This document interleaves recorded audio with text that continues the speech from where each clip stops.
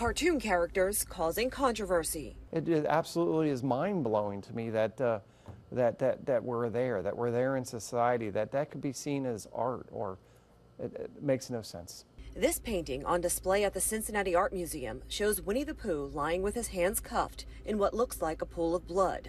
Behind him, Piglet, dressed as a cop, pointing a gun at Pooh. So it's saying cops are murderers, which I know that is a total fabrication and a total lie.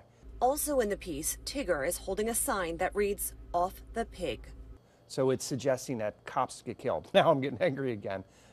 That to me is unbelievable. The artwork is part of a larger exhibition titled Black and Brown Faces, paying homage to.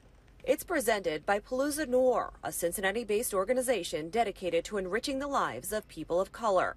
The Columbus-based artist who created the controversial piece is Magnus Giuliano. I want people to take away what they want to.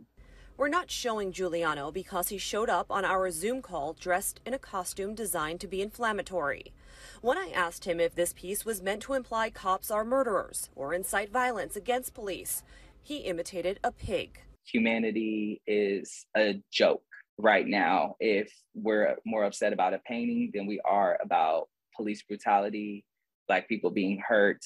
Hill says he wants the museum to take the artwork down, even though he says he believes in freedom of speech. Heck yes, I do.